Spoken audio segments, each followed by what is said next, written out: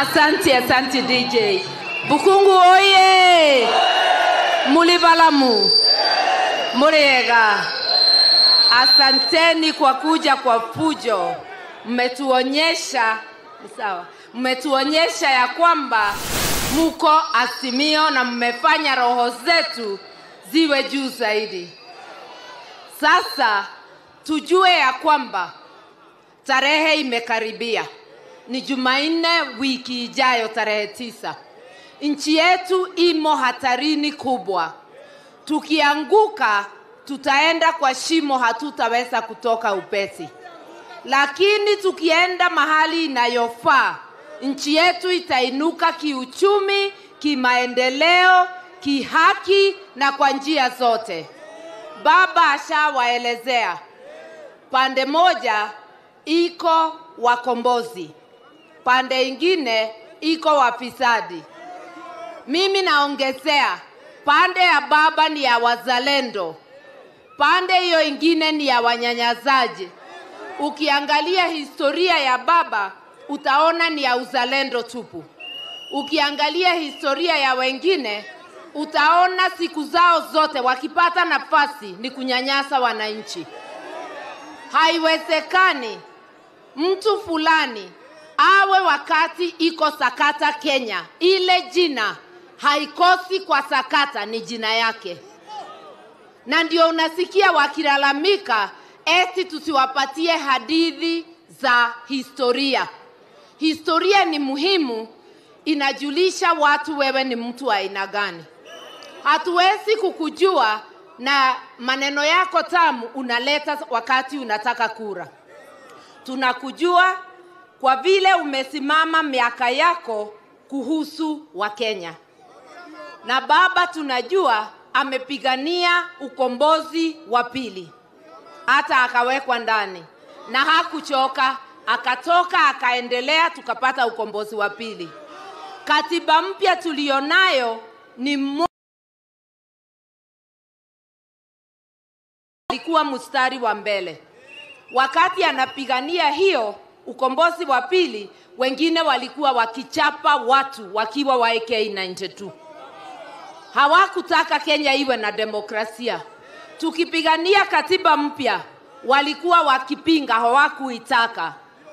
Sasa ukombozi wa kiuchumi uko ndani ya katiba yetu ya 2010. Baba ameahidi kuinua wale hawajiwezi na zile familia 2,000,000 na shilingi 6,000 kila mwezi. Hiyo ni ile imeidhinishwa na katiba ya kwamba watu wasilale njaa, serikali ikiwa na uwezo wa kuwalisha. Social and economic rights in the constitution. Mambo ya elimu pia ni part of the social and economic rights. Na umesikia baba akisema watoto wote wasome kutoka nursery mpaka university. Sababu mtoto akisoma si umefungua milango. Mtoto mmoja tu akiwa na masomo nzuri na apate kazi, anaondoa jamii yote kwa ufukara. Umesikia baba akisema mipango ya kuinua vijana kwa viwanda. Ujue yule amekunyanyasa siku zako zote, hata simamia haki yako na pesa zako. Itaporwa yote. Serikali ya baba na Martha itapambana na ufisadi vilivyo. Na mimi mwenyewe nishapatiwa kazi na baba ya kusimamia mambo ya kisheria na ya katiba. Baba na Martha ndio kiboko ya wafisadi wote Kenya. Waelezewe ya kwamba hakuna mchezo na hakuna kucheka masaa ya kazi. Lakini pia tuwahakikishie tutalinda haki ya kila Mkenya, hata mpizani. Wajue hiyo sheria haikutungwa kwa wapinzani, ni ya mfisadi. Na hakuna mtu jina yake ni ufisadi. Wewe ndio utachagua ufisadi. Ukichagua uwe nani, sheria iko na utaipata. Na hizo pesa ndizo zitafanya hiyo mambo yote. Watu wetu, nitarudia, tofautisha ahadi ya mdomo tupu na ahadi ya kutimika. Ahadi ya mdomo tupu ni ahadi ya mfisadi sugu. Yule atakwambia nitafanya hii na pesa atapora yote. Ahadi ya kutimika ni ahadi ya wazalendo. Watalinda mali yako, walinde haki yako, na kwa hivyo ahadi zao zitakuwa na pesa ya kutosha ya kuidhinisha. Na serikali ya Azimio in waiting, because already Azimio is a government in waiting. Wataalamu wamekagua ya ile ahadi zetu zote, na tuko na uhakika tuko na pesa ya kufanya hiyo mambo. Lakini lazima tufunge ile mifereji vile baba amesema, mahali pesa inapotelea. Hii ni wakati wako wa kuokoa nchi yako na kuokoa maisha yako. Ukombozi wa kiuchumi uko njiani. Ukombozi wako, your rescue. Usilale njaa tena. Sababu unalipa kodi, kama huna namna serikali ikusimamie. Sasa Rais Uhuru amesema bei ya unga ije chini na akatoa pesa. Unga imefika. Unajua ni kwa nini haijafika? Halo? Nimetaja sababu, najua mnaelewa. Haijafika sababu akisema wafisadi wako ndani, na wako na msimamizi wao ambao ni naibu yake. Kwa hivyo pesa inakuja, inapigwa kona. Lakini tarehe 9 mpatie baba na mama kura. Hizo panya roots za kuchukua pesa tufunge mara moja. Kama ni hiyo unga ipatikane kwa duka, ijae kila mahali. Kama ni dawa sijae kwa mahospitali. Hatutaki mtoto au mtu kufa kwa kukosa dawa na tuko na pesa imeporwa na wachache.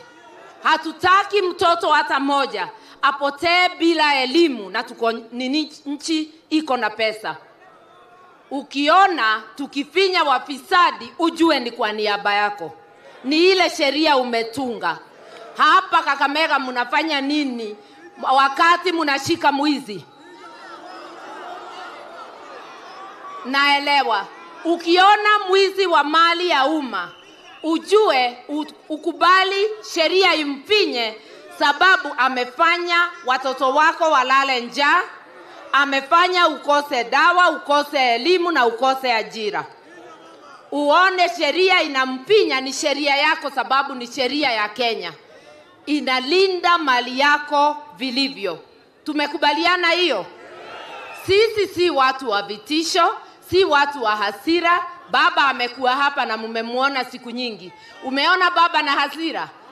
Baba anaongea tu kwa upole, anaomba kura, mnacheka kidogo, anampatia mawaidha ya hali ya juu sana bila kiburi.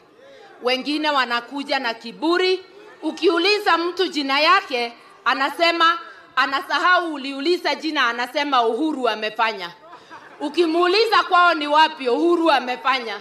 Ukimuuliza hata akiulizwa masomo yake, anasema Uhuru amefanya. Wakati umefika, watu wamechanganyikiwa kabisa. Waambiwe na waambiwe tena, Uhuru hayuko kwa ballot. Ballot ni Raila Amolo Odinga akisaidiwa na Mama Martha Karua. Waangalie upande wa ballot, waone wapinzani wao ni nani, na sio wapinzani, waone rais wa 5 wa Jamhuri ya Kenya na msaidizi wake. Wawache kurusha mishale kwa rais anastaafu next week.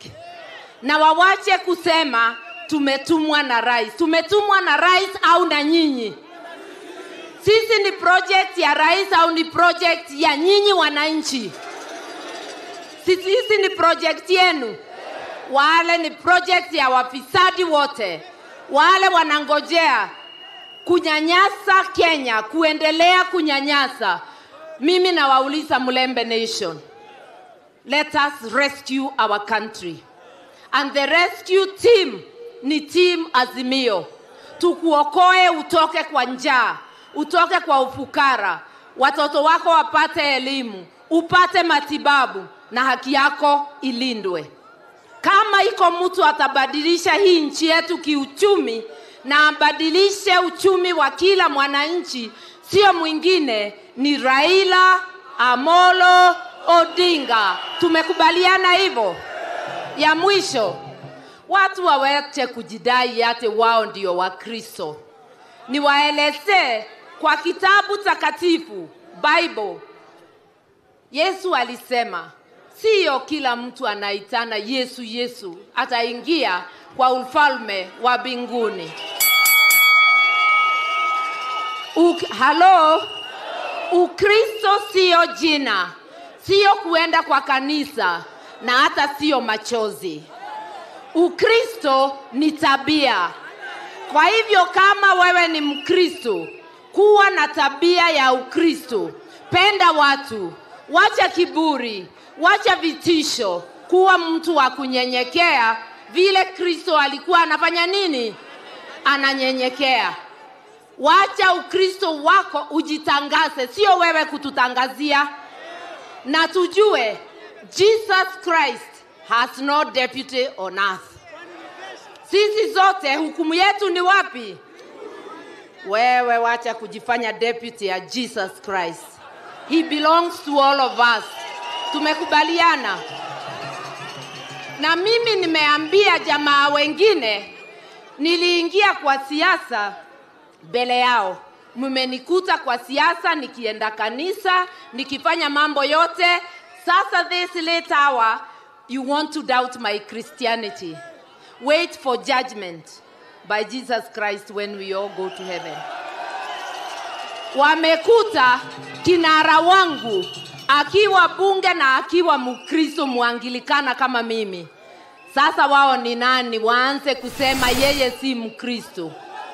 Na kuambia tena, sio kila mtu anasema Yesu Yesu ataona ufalme wa mbinguni. Wachana na sisi, fanya siasa yako. Wachana na Wakenya, wacha kunyonga nchi na ufisadi. Let my people go. Let my people go. Tujiokoe na kura yetu tarehe 9 mwezi wa 8 mwaka huu. Na wamama msisahau, Mungu alitupatia kazi ya kulea. Tunalea familia zetu, tunalea community zetu, tunalea nchi na tunalea ulimwengu. Kulea pia ni kulea viongozi. Wewe mama, hakuna mama anaambia watoto wake wakuwe wezi. Hakuna mama anaambia mtoto wake awe jabazi wa kutukana kila mtu kwa njia. Hata mwizi mwenyewe akipata pesa, anasomesha mtoto wake na anamficha kazi yake. Anaomba Mungu yule anakosea kwa kuiba afanye mtoto wake apate kazi mzuri, asiwe na maisha kama hayo. Sasa nyinyi wazazi, sisi hatutaki watoto wetu wawe wabaya. Lakini mnataka kuelekeza kura kwa watu hawaeleweki. Watu wanafanya ile tunaambia watoto wetu wasifanye. Mimi sikanushi wale wapinzani ni ndugu zetu sababu ni Wakenya. Lakini tukiwa wazazi, unataka kusema hujui kwa watoto wako ni nani huwezi tuma na pesa isipotee. Unataka kusema hujui ni mtoto gani huwezi patia buzi zako ziende malisho, asiwache huko kwa malisho. Tuchunge sana tarehe 8, yule anaweza tumwa Kenya hii ni mmoja peke yake na ni Raila Amolo Odinga. Sasa nikisema Azimio mniambia inawezekana. Azimio. Kazi kwa vijana. Matibabu bora. Nchi yenye amani. Nchi yenye utulivu na adabu. Asanteni, wacha nirudishie wanaoparanya. Karua, Karua, twakupenda.